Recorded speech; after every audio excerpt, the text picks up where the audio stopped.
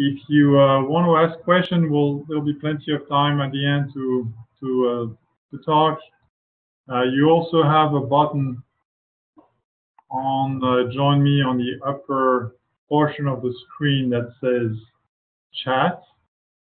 You can click on that and type a question, and I'll be able to see your questions. And let's see, we now have a number of people, so a few people are still joining now. Okay. If you want to ask questions verbally, you have to turn on your microphone. And I see a few of you already have the microphone on. I can see a couple, so you can ask questions through the internet as well.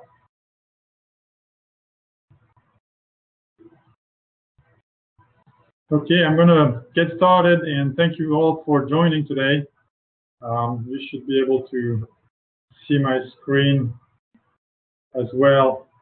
In the background here, you can see a CT scanner actually just sitting next to me, and we'll talk about that in a moment. And today's topic is cold-beam computed tomography for dental veterinarians. There's a few things to talk about. The whole program will take a good 30-40 minutes.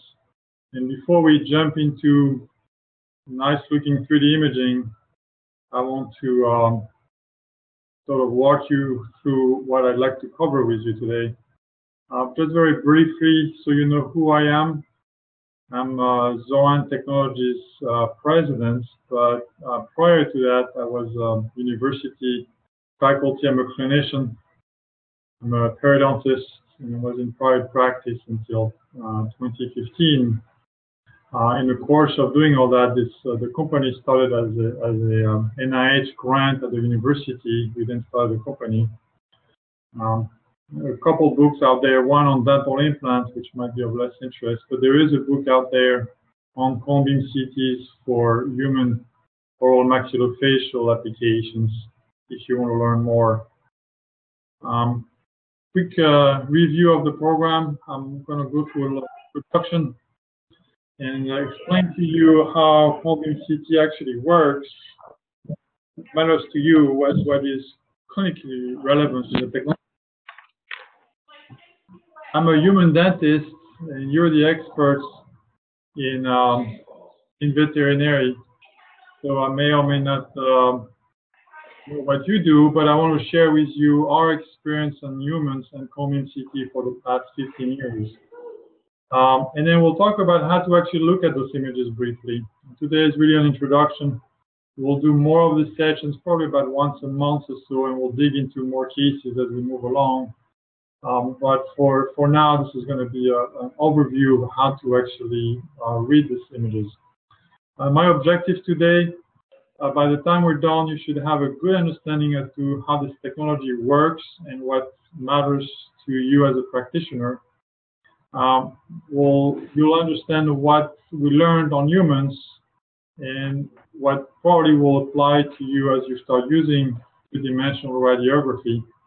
And we'll discuss what we've seen so far in veterinary dentistry in particular, and how cold-beam CT 3D X-rays can be used in your daily practice. So a quick introduction. This is our company here in Ann Arbor, Michigan. Beautiful day here today. If you ever come by the area, you have an open invitation. You can see how we do machines. In brief, this is what our particular machine looks like. It's a mobile 3D X-ray unit. It's self-shielded, so it can be placed in an existing room without modification of the room itself. And it can be wheeled to the existing bed, and it will spin around, as you'll see in just a second. This is one of our users in Florida. The machine is relatively easy to move around, so it will slide in between your furniture, go through a regular door, and it can be utilized in more than one room. So you don't have to have a dedicated room for it. you want to be able to use this at the location where you're working, not the other way around. And here's a patient on the existing table. We do place a radiographic clear plate so that when we bring the machine around, there is no metal in the field. And here's a quick movie that shows you the entire process of CT scanning. You can see the patient is anesthetized, the machine is brought forward, we take a quick x-ray to be sure the positioning is good, and then our particular unit rotates around the patient. You're seeing here the entire process of taking a CT scan. It takes about 20-30 seconds. And you can see on the screen here that we're acquiring x-rays as we move along, and it's those x-rays that we'll then utilize to make 3D imaging. A few seconds later, this is the sort of image you'll be seeing on the screen, on your Combim CT screen. And we'll go over what that means, but in brief, you now have three-dimensional images and cuts of those in volume. And we'll learn later how to read this, but briefly, you have cuts in the axial, long axis of your patient, sagittal view, and coronal views. And obviously, the main benefit compared to two-dimensional radiography is you no longer have the issue of projection, and you can start seeing cuts throughout the anatomy, not having to guess anymore what features can be seen in projection as compared to 2D. So how is CT scanning, Combim CT in particular, how does it all work, what's inside of the machine? And without spending too much time, I'm just going to show you what I think matters to you and what you do want to know in terms of the technology itself. Somebody's calling, but it's not here.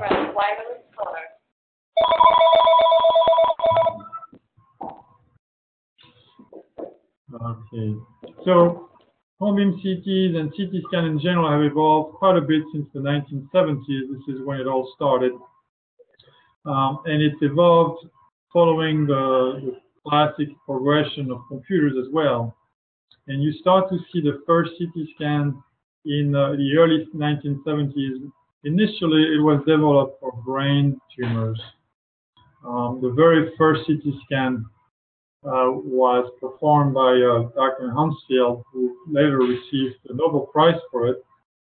I like to mention, so everybody can remember, it was done in Wimbledon, and it does look like a tennis ball right there in the middle of the brain. So how does it work? We take an X-ray, very much like what you know. It looks like a regular dental X-ray tube on one side of the machine. The X-ray beam traverses the anatomy, and the detector on the other side will capture that information. And the anatomy itself will stop the X-ray beam. And depending on how much of that is happening, we'll get a certain amount of energy of X-rays on the other side. If we do this repeatedly, thousands of times as we rotate around the anatomy, we now have different sets of data, and it's that data that we can analyze to create a 3D image. And this is true for any CT scan, traditional scans in the early days, as well as more advanced scanners today. Ultimately, we scan a portion of the anatomy which we call field of view. And the field of view is not to confuse with the size of the detector. The field of view is what is being imaged and what resulting volume of image we have on the screen. We also define what's called voxels, which is a three-dimensional pixel size, and that is that smallest area of X-ray volume to which we give a gray value. And this voxel, being three-dimensional, has three values, and X and X. Now, the good news is, let's see if I can finish off from here. Yeah, if everybody can turn off their microphones, I think we can hear it a little better. Hopefully it doesn't interfere too much. So box cell size, they are, there is a benefit to cone beam in general. If you are now sending your patients out to a conventional CT, there's a chance that the image quality is not the same in all directions, and that's because conventional CTs tend to have a box cell size that is greater in the Z direction, in the long axis of the patient. But cone beam CTs, being flat detectors, as you'll see in a second, don't have that problem. In other words, the box cell size, the image quality is the same in all directions because the box cells are what we call isotropic. They're the same in all directions. Now, this gray value to that small volume is a sign, a number. We call this Huntsfield units, and it's an arbitrary number. It's named after this Nobel Prize physicist who first invented CT scanning. And it's an arbitrary number. Water is given the number 0. It's about -1,000, and everything else follows. So soft tissue tends to be in the 0-ish area, and then bone has a denser value. And tooth structure being so dense, of course, is going to be much higher value of Huntsfield. Cone beam CT in particular works along the same principles, but it uses an X-ray source on one side. This is an old picture of one of our machines before it existed. Before it was a machine, it was in the lab. It has a regular X-ray source on one side, a flat detector on the other side, and that's really one of the key elements of the technology. The best way to think of this is a reverse engineering of a flat screen TV.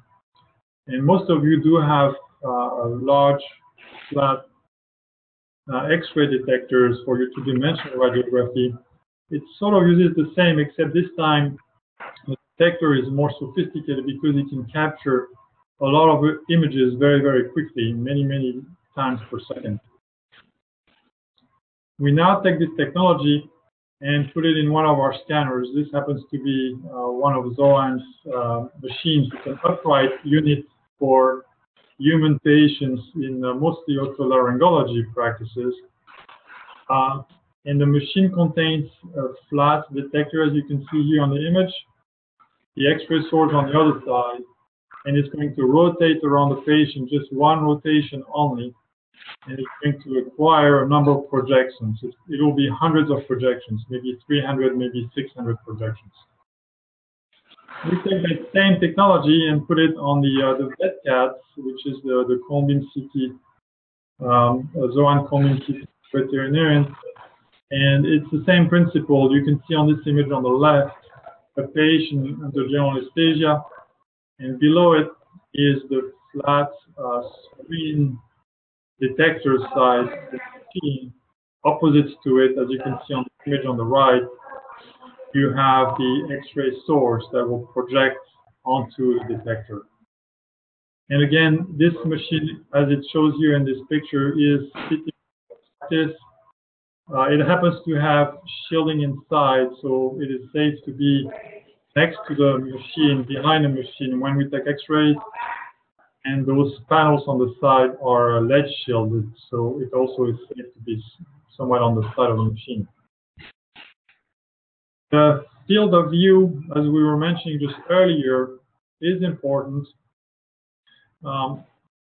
For veterinary pure specialty, we want to have a relatively large field of view.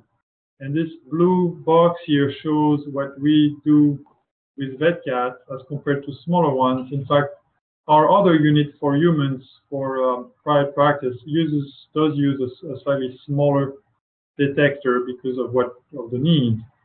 But for dental application, dental veterinary application, that larger field of view matters a lot because that's how you're going to capture all of the information you need. We'll go back to the box cell size again in just a moment because it happens to be something that people bring up quite a bit. But in our case, we can go as low as 0.1 millimeter in the cell dimension. And here again, a bit more information about voxels. The detectors themselves have their limitations. So 0.1 millimeter is quite reasonable. Any manufacturer could make this voxel size even smaller. But what that means is we're taking a cube and split it in even more pieces. It doesn't mean that you have more information. It just means that we're splitting cubes in smaller cubes. And this diagram, this picture on the lower portion of the screen shows you that even if you were to take even smaller pixels of that screen, the contrast in between those lines in this phantom plastic material, it has its own limits. So a smaller pixel of white versus white isn't going to help you. It matters more that we have clarity between the lines in this particular, where we take a phantom and we have metal lines embedded in the plastic to see how much we can discern the lines as they get closer and closer from right to left in this example. The other element that matters with cone-beam CT is contrast. And the best way to illustrate is what you see here on the screen. On the left side, we've embedded little cylinders with different densities in what would represent the brain. Cone-beam CT in general have a bit less of contrast as compared to conventional CT. However, with good algorithms and advanced software, you can get decent contrast as you get into soft tissue, but you should not expect the same sort of contrast on convention as compared to conventional CT. And cone-beam CT tends to have a bit less contrast in the soft tissue area, which happens to be less of a concern with dentistry, because most of what we look at is in hard tissue areas. The last element is noise. And when you look at images and you evaluate the sort of equipment, you do want to pay attention to the noise because it has to be treated well for you to discern areas, small areas in particular. So what have we learned in humans? I want to go back 15 years ago. This happens to be my first patient. This was the first patient on the first prototype of a human cone-beam CT. And I was, at the time, using two-dimensional panoramic X-rays and PAs, of course. Those metal balls show the location where I wanted to place dental implants. But interestingly, the very first area we looked at happened to have a periapical lesion on the tooth adjacent to a potential site for an implant, which you can see very clearly on this cut. This is buccal here on the left, this is lingual here on the right, and you can clearly see this periapical lesion that I had missed completely on two-dimensional radiography. Over the years, we've seen a lot of applications. Of course, this is just another one that you see more than we do, but we do see it quite a bit on humans, and that's root resorption. Here is a case where two-dimensional radiography did show a root resorption, but I couldn't tell the location or the extent of it. But with cone-beam CT, you can now see whether it's invaded the root canal area, the location of it, and the extent of it, which has a huge impact on treatment, obviously. Here's another example of a smaller root resorption, the sort that you see more on your patients than we do. It has a small entry, and it's, in this particular case, invaded the root canal area. It's a pretty bleak prognosis for this particular tooth, and this would be very difficult to diagnose and evaluate properly on two-dimensional X-rays. Here's a periapical radiograph. First molar, we're on the upper left maxillary quadrant, upper left area of a patient, and this two-dimensional radiography doesn't show much. We have a benefit with humans because humans come with symptoms. In this X-rays, I didn't see much. There's a little bit of a shadow on the X-ray. But once you take a cone-beam CT, this is buccal, this is the palate, On humans, we have the maxillary sinuses above that molar tooth, but obviously you see a lot of pathology, a huge amount of resorption, a periapical lesion on the buccal root, and this gives a clear diagnosis and a clear prognosis for this particular tooth. Again, here's a difficult area to diagnose with an invasion of root resorption on the distal aspect of the second molar at the maxilla as well. Here's one of many examples of a trauma case. This was a young patient that came to me after a basketball had hit his upper left lateral area. Have much symptoms, but a combing CT clearly shows microfractures throughout the tooth. They become very obvious, and the diagnosis follows very clearly. Here's another example of a patient who comes with symptoms. We're on the upper right quadrant this time. We're looking at the first molar, second molar, and third molar, the wisdom tooth. The periapical radiograph doesn't show much, but once we take a cone-beam CT, we see a very large lesion centered on the palatal root, which is difficult to see on a two-dimensional X-ray. We can see that it's slightly invaded the maxillary sinus by pushing the floor of the sinus.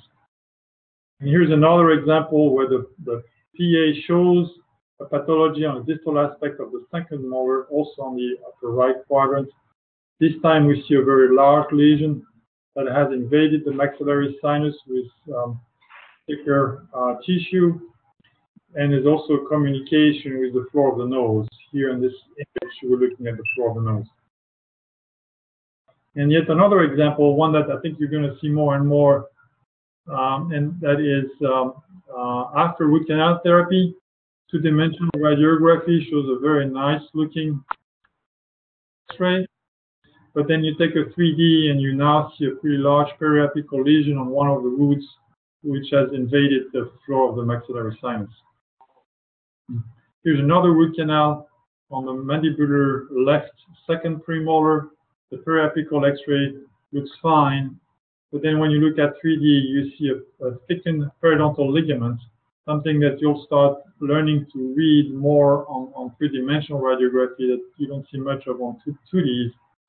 But this is very indicative of a pathology and a communication with the root. And that's because the root is an H shape and there is a stripping. In other words, there is a communication between the root canal and the periodontal ligaments. This tooth is actually failing, although when you look at the 2D X-ray, you see nothing wrong. This work that's been done over the years, this is a publication we did more than 10 years ago on the evaluation of bone level for periodontal disease. We've measured that, and obviously once you have 3D, you can evaluate bone level and furcation involvements more precisely with 3D as compared to 2D. A lot of lesions like cysts, benign lesions, as well as invasive tumors can be evaluated very clearly on three-dimensional radiography.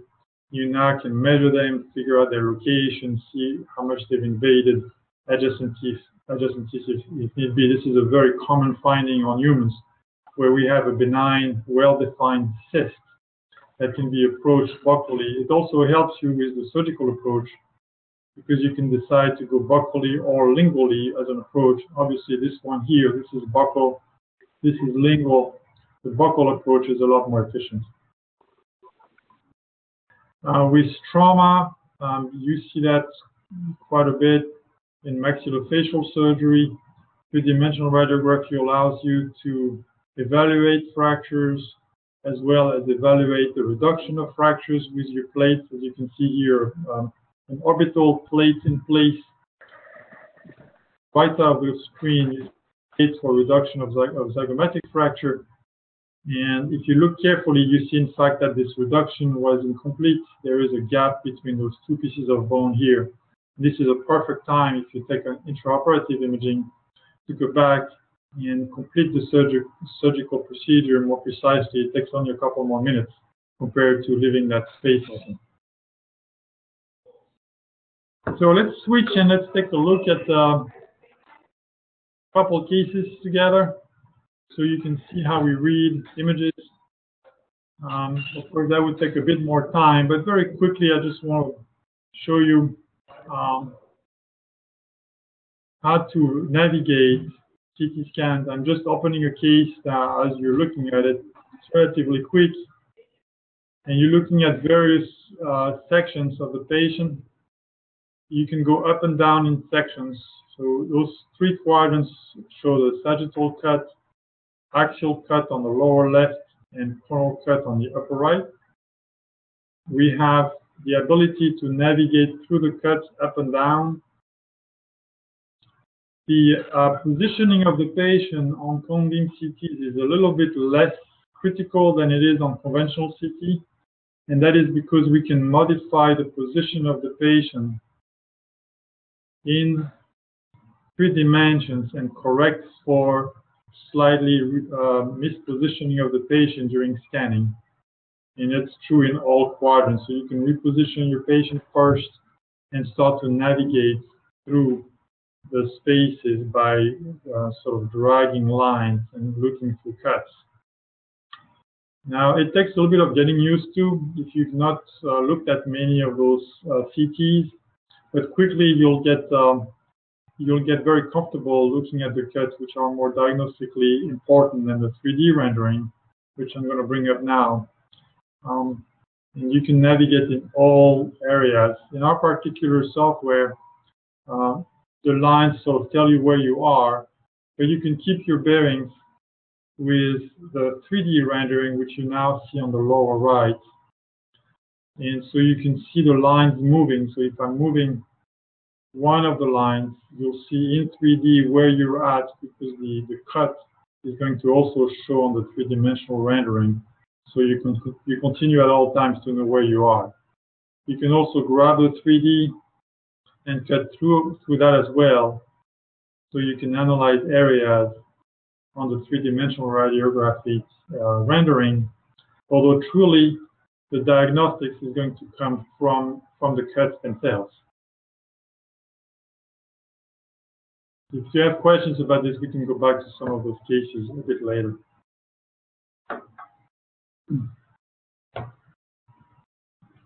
Okay, let me go back to a bit more information.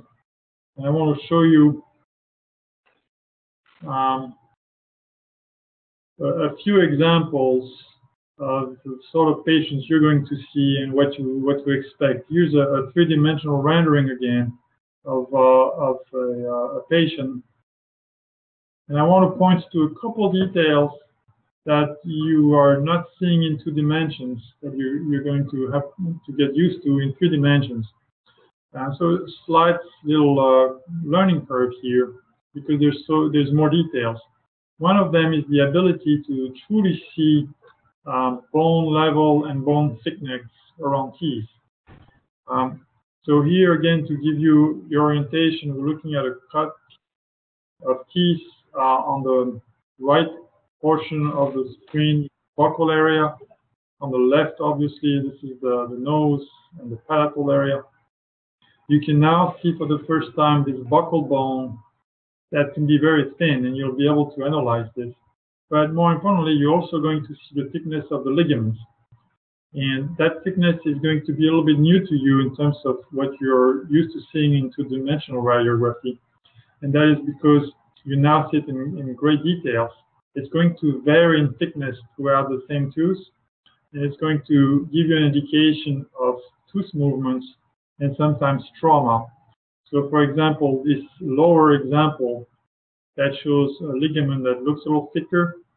On the 2-dimensional radiography, you'd worry about it, but in 3D you don't, because this is normal looking ligament. The other benefit of 3D X-ray is the ability to look at teeth in a very different way than you're used to seeing in 2 dimensions.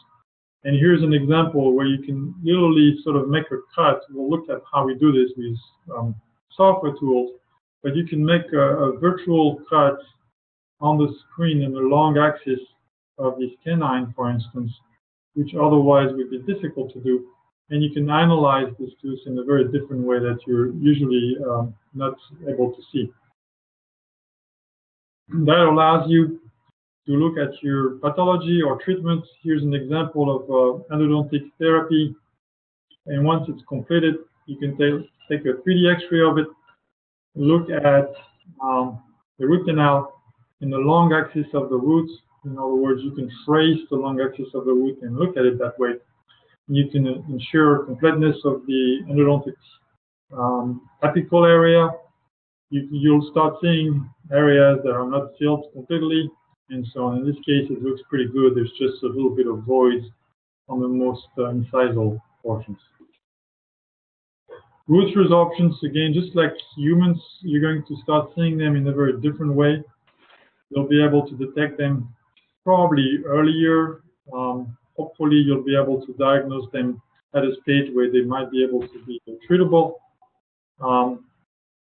Being a human dentist, I'm interested in seeing the extent of them and whether they invade the endodontic space.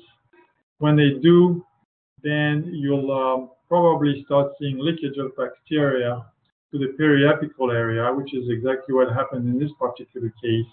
You see a bacterial leakage, so now you have not more than just a resorption, you also have an endodontic failure.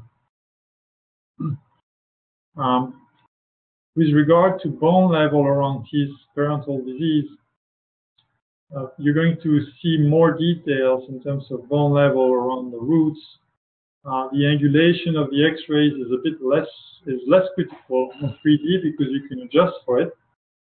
And you'll start seeing bone loss between roots, and those areas I think are going to be very, very critical to you. They sure are on humans, because the diagnosis and the prognosis of the survival of these teeth changes quite a bit as soon as periradicular areas are involved. Here's another view of the same, a nicer looking 3D rendering, which gives you the same information, where you can see an advanced periodontal situation with quite a bit of bone loss. This would be, of course, very obvious on two-dimensional radiography, but this is sort of showing you the extreme. Other details you'll start seeing more precisely are potential communications.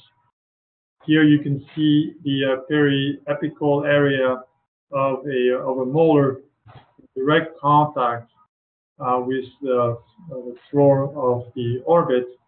And if there was any sort of pathology here, you'd clearly see it coming through. It would be very easy to diagnose. Here's an interesting case. Somebody here who's attending today might actually recognize it because it's one of yours.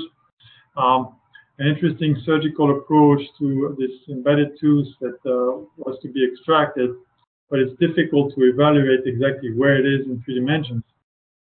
Whereas if you have a 3D X-ray, you can take clear measurements of the access you'd like to obtain to get to that tooth, and you can go clinically and do those measurements very quickly. You can access it by figuring out the height, the width, the depth of that tooth very clearly on 3 dimensions. Other areas of interest that you see as much as we on humans, and that is the ability to see the temporomandibular joint more precisely. You'll see spaces in 3 dimensions, in 3D renderings that will allow you to evaluate potential pathologies very clearly. And this is a 2D cut of an image again, where you can see clearly the TMJ space and the extent of it. And if you were to lose that space, like we've seen on some cases, if there is sort of fusion or loss of space, that would be very difficult. Another view of this in the buccal, sort of buccal lingual or anterior posterior dimension. Other areas of interest are going to be pretty obvious to you. This is a large pathology invading the nose. Unfortunately, this is an invasive lesion. Ear pathology is going to be uniquely defined on 3-dimensional radiography. You're going to start seeing a lot of details. Here is just one of many examples right and left areas, and you can see soft tissue invasion as well. I'm going to go quickly.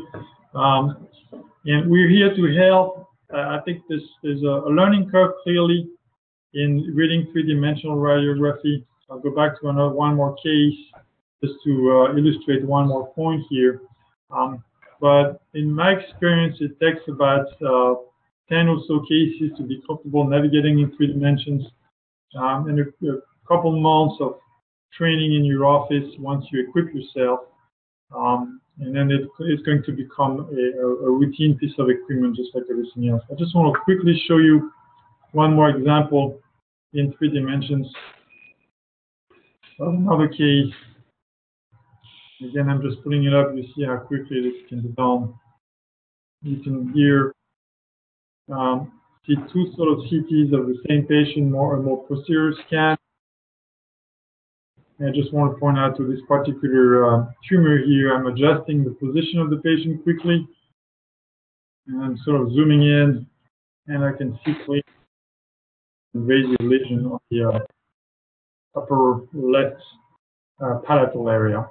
And if you feel like we need another image, that's okay. That can be done relatively quickly as well. It's possible to take more than one CT. It only takes a few seconds, 20 seconds. So here's a different location of the scan, and now we have an even better view of that particular lesion.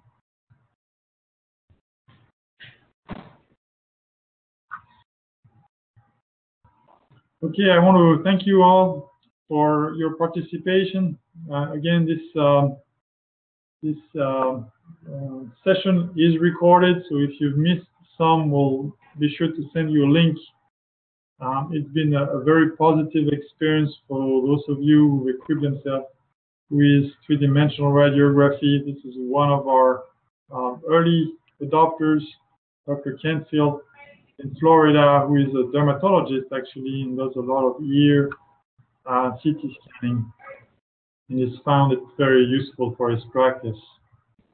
I want to thank you all for your attendance. If you have any questions, you can do this now through that little button on the upper portion, or if you could you also have my email on the screen now, as well as our Zoan email, and please do send questions or anything we can do to help. Any questions?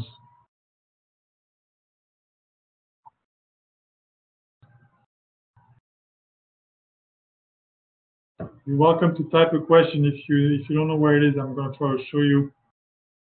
It's on the upper left portion of the screen. There's a little button that has a little chat here.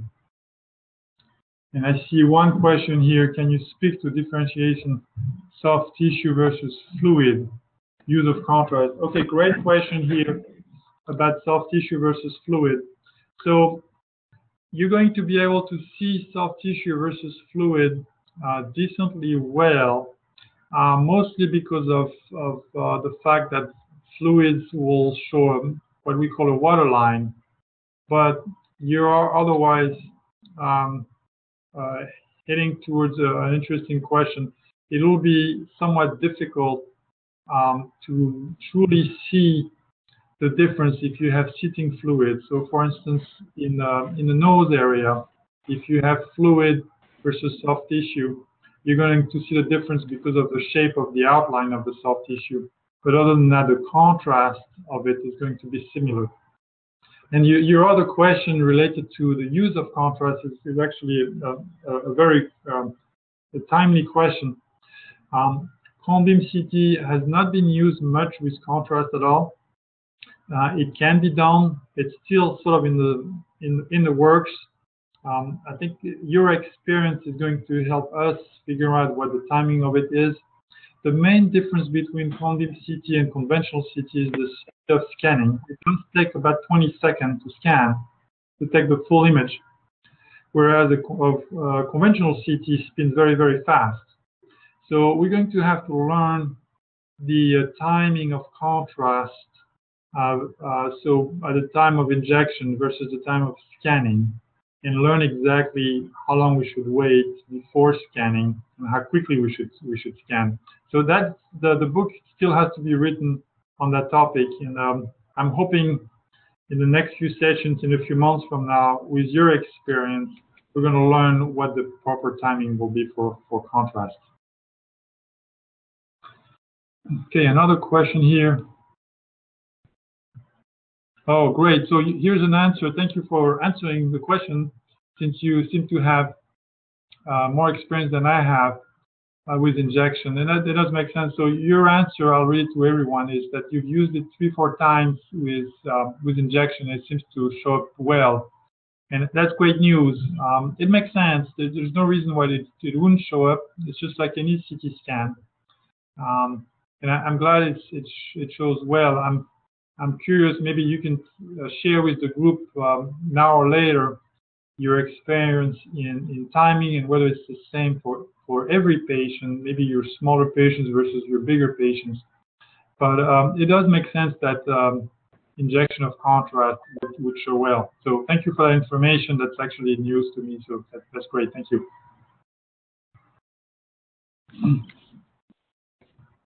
If anyone has a microphone on and wants to ask a question, you can go ahead now, and I can repeat the question for everybody to hear.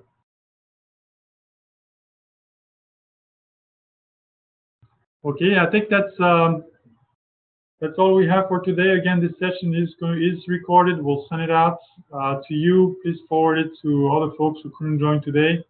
We'll keep your email and phone information for the next questions. Oh, I see one more question. Question on the widened periodontal ligament. I'm just going to wait for another second so I can see the question, and I can go back to one of those cases. So the significance, okay, great question. So the significance of widened periodontal ligament, and is it painful? So the answer of it is, most of the time when you see this sort of regular widened periodontal ligament, like I showed you in that image, it's not significant. It shows you that the tooth is working and moving. The sort of widened periodontal ligaments you should be worried about are those that are more like a balloon, obviously in the periapical area, or just like that human premolar area that I showed you, where you have a clear sort of one location that is much wider than the more apical or cervical areas of the ligament. Other than that, if you have a regular sort of well-defined widened periodontal ligament all throughout a root or an entire tooth, that's normal. I've actually noticed that on the maxillary molar teeth of your patients, you'll see them almost all the time on that larger molar, and that's completely normal. That's not painful to my knowledge. At least on humans, we see this all the time, and it's not a problem. And it's only significant if it changes over time. In other words, if you worry about a pathology and you start seeing a significant change in one particular area of the ligament over a course of maybe 6 months or a year. All right.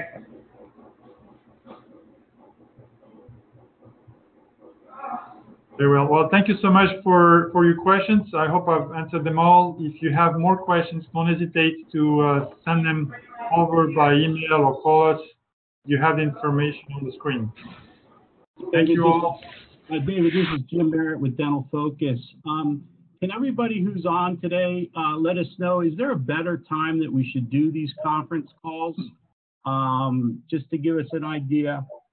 We want to continue to do this with different cases and try to share experiences and common questions and concerns. So if people would just kind of ping back on that before they get off, that would be great. Thanks.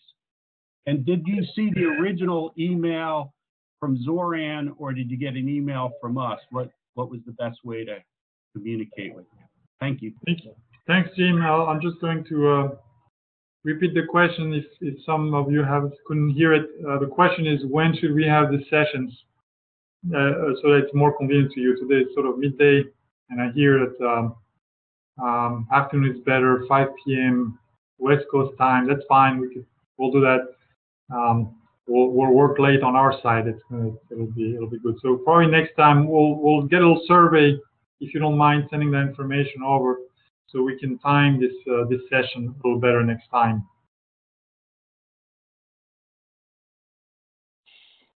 Very well. Thank you very much, and enjoy the rest of your day.